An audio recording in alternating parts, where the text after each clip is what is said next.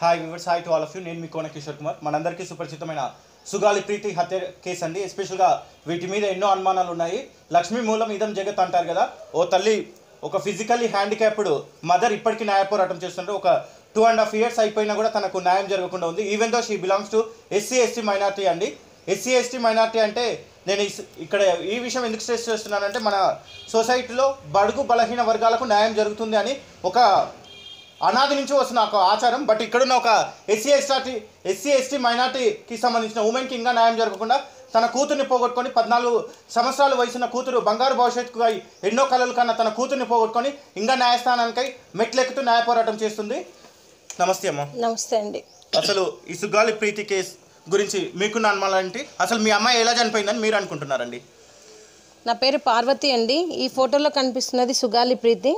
14 సంవత్సరాలండి. Kattamanchi Ramalinga Reddy residential high స్కూల్లో 10th class చదువుతూ ఉండేది.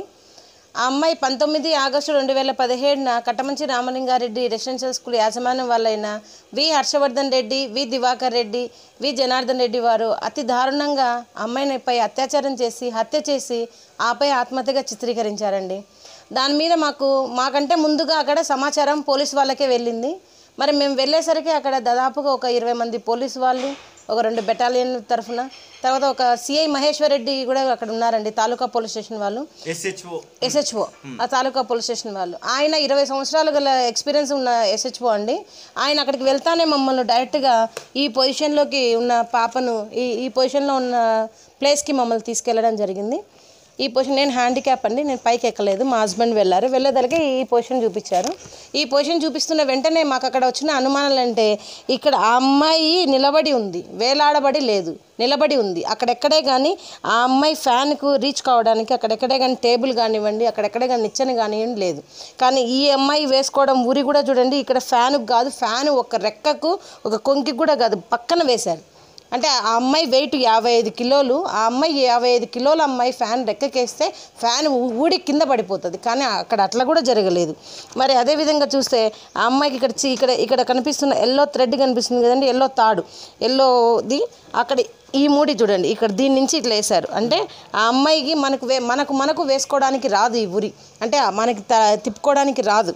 ఈ అమ్మాయిని అంటే అత్యాచారం చేసి హత్య చేసిన తర్వాత వాళ్ళు సూసైడ్గా క్రియేట్ చేయడానికి తలకాయ పడిపోకుండా అమ్మాయి ఇక్కడ బయట ఇక్కడ కనిపించే తలకాయ ఒకటి పెట్టి నిలబెట్టారు. సరే, అది మాకు వచ్చిన మొదటి డౌట్. రెండో డౌట్ వచ్చేసి, ఆ అమ్మాయి ఇక్కడ మాకు చూపిస్తున్నది శారీ వచ్చేసి అబోవ్ ద థైరాయిడ్ చూపిస్తున్నారు. ఇక్కడికి వచ్చేలోపు ఆ అమ్మాయి మీరు చూడగలిగితే కనుక ఆ అమ్మాయి దెబ్బ బిలో ద థైరాయిడ్ ఉంది. అక్కడ ఉన్న శారీ లెంత్ దాదాపుగా 3.5 సెంటీమీటర్స్ రావాలి. కానీ ఇక్కడ ఎంత చిన్నగా నులిమితో వేసిన తాడులాగా ఇక్కడ మీరు గమనించగలిగితే ఇక్కడ తాడుతో ఉంది. తాడు ప్యాట్రనల్ లిగేచర్ మార్క్ అంటారు దీన్ని. తర్వాత ఇక్కడ లాసిరేషన్స్ అంటే తెగిన ఘాట్లు ఉన్నాయి. తెగిన ఘాట్లు శారీ వల్ల కాదండి. ఇవన్నీ కూడా మేము చెప్పడం జరిగింది. అక్కడ మొదటిగా SHOకి చెప్పడం జరిగింది. SHO గారు మమ్మల్ని అతి దారుణంగా, నాయక్ మీ పాప స్కూల్కి చెడ్డపేట తెచ్చింది, తీసుకెళ్ళి అనేసి మమ్మల్ని దొబ్బేసి ఒక డాక్టర్ను కూడా పిలవకుండా ఆ అమ్మాయి చనిపోయిందా లేదా నిర్ధారించుకోకుండా డైరెక్ట్గా మార్చరీకి తీసుకురావడం జరిగింది. ఇవన్నీ కూడా మేము డౌట్స్ ఎక్స్ప్రెస్ చేస్తాం. ఓకే అండి, sorry to interrupt you. To be frank that ఒక స్కూల్ గర్ల్, ఒక 14 years యంగ్ గర్ల్కి అక్కడ తనకు చీరతో అవసరం లేదు. తను బ్యాగ్లో ఏమైనా ఎక్విప్మెంట్స్ ఉంటే, వెదర్ బెల్టా సంథింగ్, అంటే స్కూల్ యూనిఫామ్కి బెల్ట్ ఉంటే, ఒకవేళ తను జెన్యున్గా సూసైడ్ చేసుకోవాలనుకుంటే అంత హైట్కి ఎక్కాలి, అంత హైట్కి చేయాల్సిన అవసరం లేదు. లేదంటే శారీ ఉండదు కదండి, ఇక్కడ సింపుల్గా తెలుస్తుంది. ఎవడో తీసుకొచ్చి శారీ కట్టాడని తెలుస్తుంది. తనతో శారీ ఎందుకు ఉంటుంది? అక్కడ శారీస్ అమ్మాయి వాళ్ళు వేసుకోవడం కానీ అట్లా ఏం లేదు. అక్కడ అది డ్రెస్సింగ్ రూమ్ అండి. అక్కడ డ్రెస్సింగ్ రూమ్ మీరు గమనించగలిగితే ఇక్కడ అన్ని బీరువాలు ఉన్నాయి కదా, ఇది డ్రెస్సింగ్ రూమ్. అక్కడ ఏముంటాయి, వాళ్ళకి సంబంధించిన టవల్స్, వాళ్ళకి సంబంధించిన డ్రెస్సులు మాత్రమే ఉంటాయి. ఇంకొకటి మీరు గమనించగలిగితే ఈ శారీ ఆ పిల్లది కాదు, ఎక్కడి నుంచి తెచ్చుకుందో తెలియదు, అంటే వాళ్ళు తెచ్చి కట్టారు. తర్వాత ఇంకొకటి ఏమంటే, ఒక 10th క్లాస్ అమ్మాయి ఇక్కడ చూడగలిగితే డ్రెస్ కూడా అబ్నార్మల్గా ఉంది. అంటే మనం వేసుకుంటే ఒక విధంగా ఉంటుంది, ఆ అమ్మాయి వేసుకుంటే అంటే వాళ్ళు కట్టారు కాబట్టి ఆ విధంగా అనిపిస్తుంది. దానికి మీకు ఇక్కడ ఇంకొక ఫోటో చూపిస్తాను, ఇదిగోండి. మొత్తం డ్రెస్ ఇలా ఉంది. ఒక 10th క్లాస్ అమ్మాయి ఇలా డ్రెస్ వేసుకొని ఎక్కడికి స్కూల్కి వెళ్ళదు. ఇంకొకటి కూడా పైట కానివ్వండి, ఆఫ్రాన్ కానివ్వండి వేసుకొని వెళ్తారు స్కూల్కి. కానీ ఇక్కడ ఎక్కడే కానీ లేదు. అంటే వాళ్ళు యూనిఫామ్ అమ్మాయిదే, కానీ పైన పైట 10th క్లాస్ అమ్మాయి వితౌట్ ఇట్లా వెళ్ళదు. ఒక డ్రెస్ ఒక యూనిఫామ్లో వేసుకొని వెళ్తారు. ఆ పైన పైటన్నా వేసుకుంటారు, లేదంటే ఆఫ్రాన్ కోట్ అన్నా వేసుకుంటారు. కానీ ఈ రెండు కూడా లేవు. వాళ్ళు ఆల్రెడీ ప్రీ ప్లాన్డ్గా చేసి ఆ అమ్మాయిని ఇలా చేసి మమ్మల్ని నమ్మించడానికి ట్రై చేశారు. ఓకే అండి, ఒక విషయం అండి, మాకు తెలిసింది ఒక సుగాలి ప్రీతి ఇన్సిడెంట్ మాత్రమే. దీనికి మునుపు కూడా 9th 10th క్లాస్ అమ్మాయిలు వెదర్ అది డ్రాప్ అవుట్స్ అని వాళ్ళు చూపించడం, బట్ ఆఫ్ ది స్క్రీన్ ఏంటంటే వీళ్ళు చంపేయడం, ఏమంటారు భేటీ చేసుకోవడం జరిగిందని కూడా వార్తలు వచ్చాయి. మీరు జస్టిస్ ఫర్ సుగాలి ప్రీతి అని ట్వీట్ చేసినప్పుడు ఒక అమ్మాయి ఓపెన్గా కూడా చెప్పింది అన్నారు. ఒకసారి మా ఆడియన్స్ కోసం మీ మాటలో. అక్కడ యాక్చువల్గా జరుగుతున్నది ఏమంటే, అక్కడ ఆ స్కూల్ వాళ్ళకి ఉన్న బ్యాడ్ హ్యాబిట్స్ ఏమంటే, అంటే అవి ఎవరికీ తెలియదు, ఏ తల్లిదండ్రులకు తెలియదు. ఎవరే కానీ డబ్బులు పెట్టి పిల్లల్ని పోగొట్టుకునే పరిస్థితులు ఇప్పుడు ఎవరు లేరు. అందరూ మంచిగా చదవాలని, మా చదువులు మధ్యలో ఆగిపోయాయి, మా తల్లిదండ్రులు చదివించలేరని కాబట్టి 80,000 ఫీజు కట్టి ఒక్కొక్క స్టూడెంట్ని అక్కడ చేర్పిస్తున్నారు. నేను కూడా అదే విధంగా 3rd క్లాస్ నుంచి అమ్మాయి అక్కడే చదువుతూ వస్తుంది. 7th క్లాస్ నుంచి అమ్మాయి హాస్టల్గా ఉంది. ప్రతి సంవత్సరం 80,000 ఫీజు కడుతూ వచ్చాం. ఎందుకంటే ఆ అమ్మాయి బంగారు భవిష్యత్తు. ఆ అమ్మాయి చాలా ఇంటెలిజెంట్, బ్రాడ్ మైండ్, అసలు చాలా ఏమంటారు ధైర్యవంతురాలు. అసలు నన్ను అయితే ఒక మదర్ లాగా చూసుకునింది. ఆ పిల్లని నేను పోగొట్టుకున్నాను. ఇప్పుడు నాకు తెలిసిన ఇన్ఫర్మేషన్ తర్వాత మేము గట్టిగా నిలబడిన తర్వాత చాలామంది కూడా వచ్చారు బయటికి. అక్కడ మా పాపది కాదు, ఫస్ట్ అండ్ లాస్ట్ కాదు, ఆల్రెడీ ఇంతకుముందు 7-8 జరిగాయి.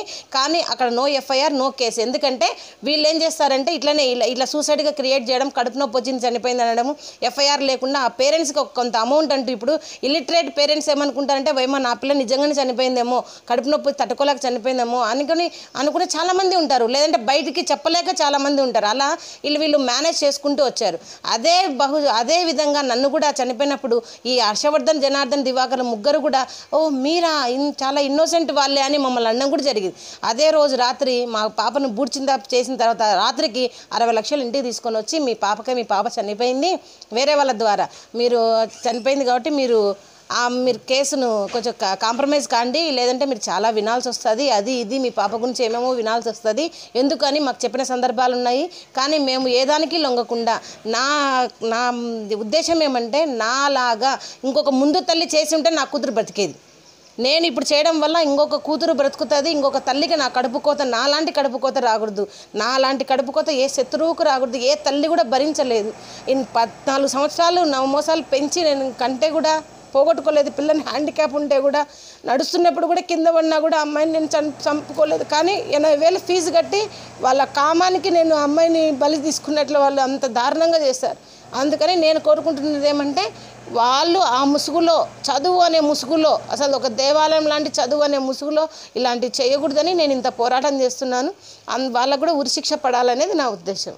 ఓకే అండి, తన కూతురికి జరిగిన అన్యాయం మరే తల్లికి జరగకూడదని సుగాలి ప్రీతి గారి మదర్ పార్వతీదేవి గారు సిన్స్ 2.5 years నుంచి న్యాయ పోరాటం చేస్తున్నారు. For more genuine information please subscribe, share, like, star.